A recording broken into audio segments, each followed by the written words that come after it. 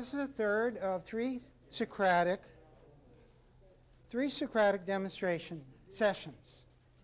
And the first session focused on questioning students to get at the basic elements of thought. That's the various parts of thought to take thought apart.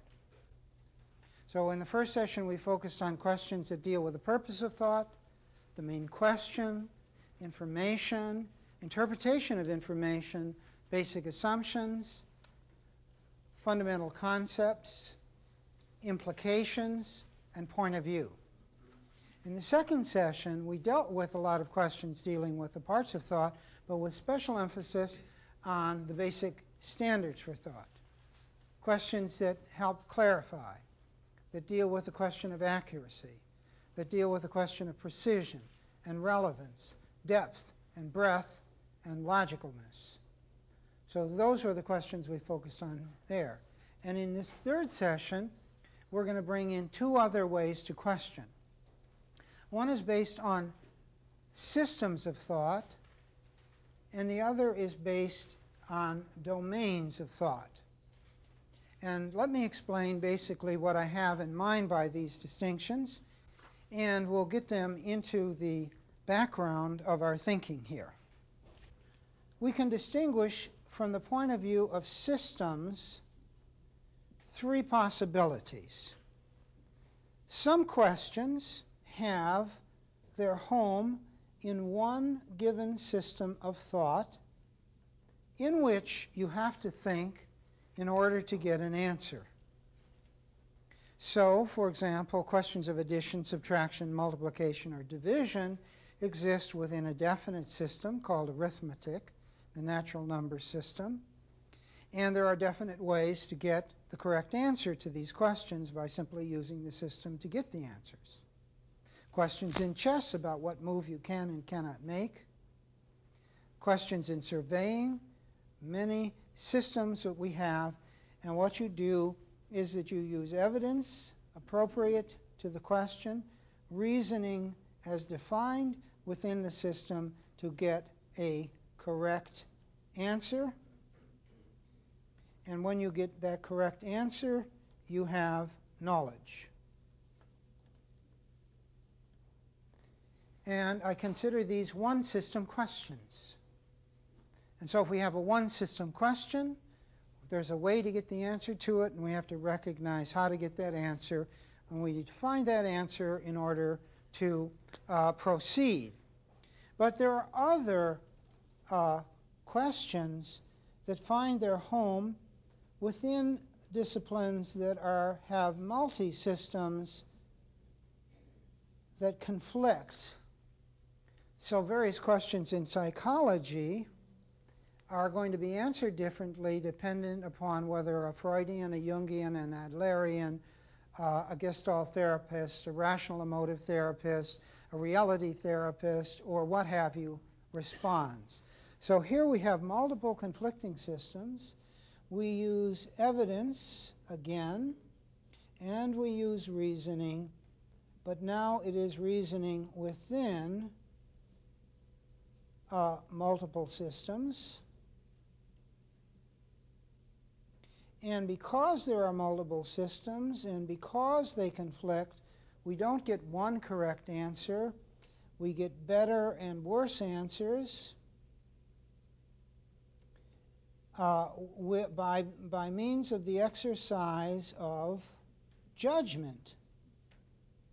So the natural end product of reasoning within conflicting systems is to render a judgment.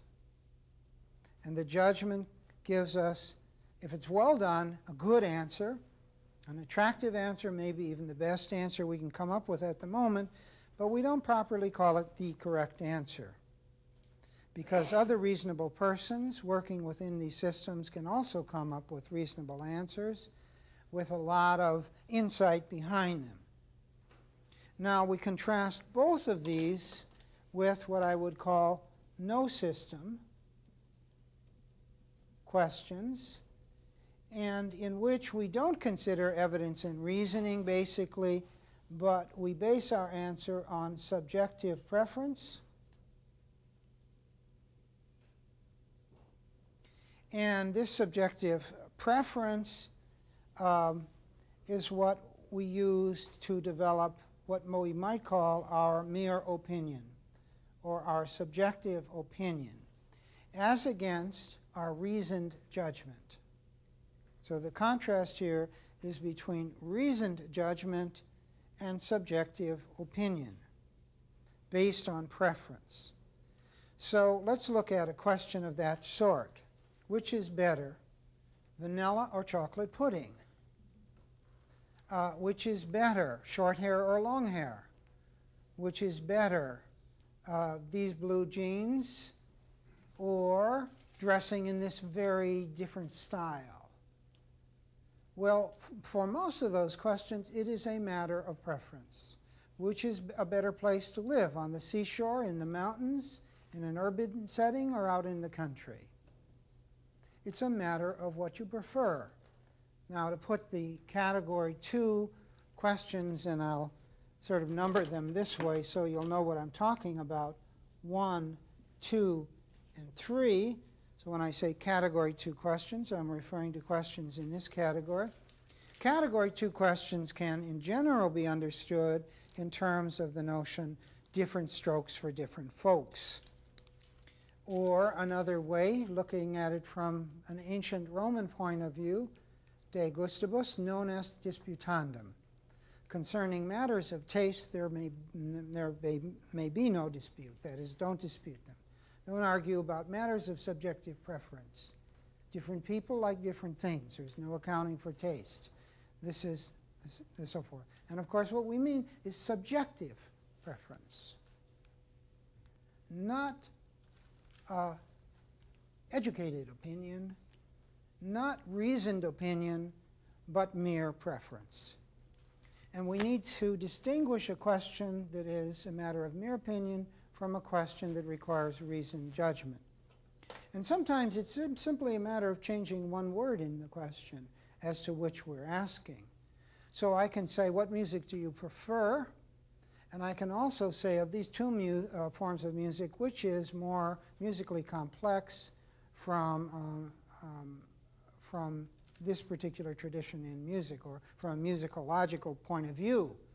Then it may be a category 1 question, because it may be a fact that this one is more complex, period. Or it may be that it depends on how you look at it from different theories of music. But in any case, it is not, because of the way I've expressed it, a matter of mere preference. It doesn't matter what you like. You may prefer the less complex or the more complex. That's a subjective reaction on your part. Okay, so we need to help students discriminate amongst these, and we need to know when we ask a question, what kind of question are we asking here? Now, there's an important connection between category 1 and category 3, because you can't answer questions of judgment unless you have knowledge. So now you could discriminate sort of 3 kinds of people. People of judgment, people of knowledge who know a lot, people who have a lot of subjective opinions, though it isn't based on knowledge. They have a lot of distinct preferences and they like to express them.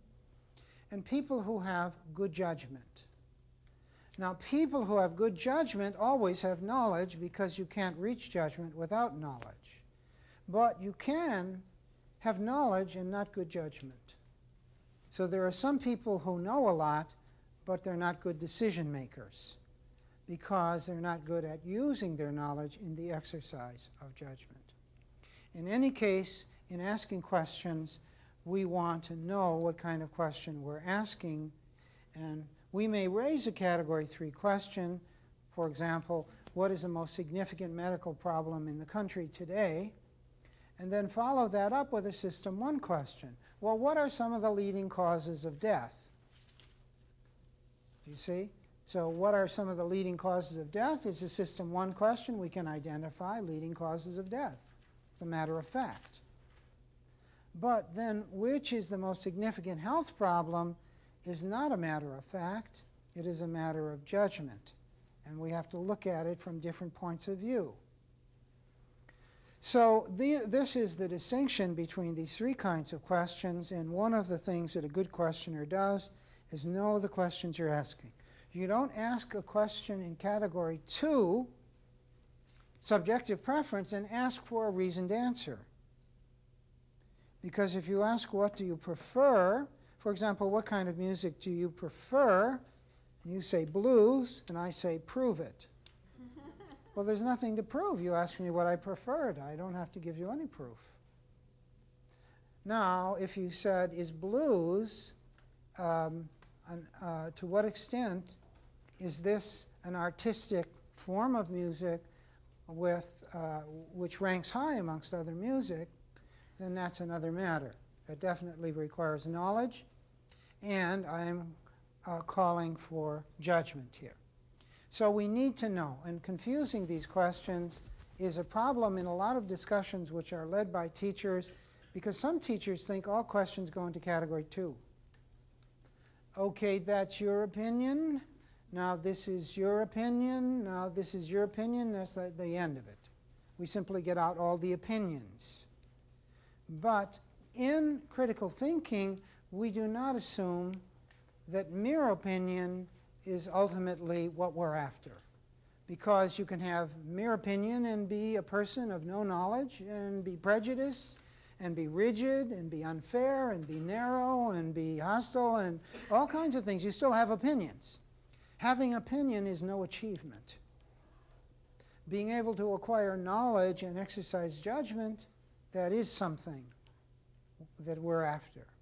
So we're trying to help students to see the difference, amongst other things, between what is subjective preference and what is reasoned judgment and what is knowledge. So we ask questions with knowledge of the questions we're asking, and we help to lead them in the direction of understanding these distinctions. So that's one thing we're going to take into account.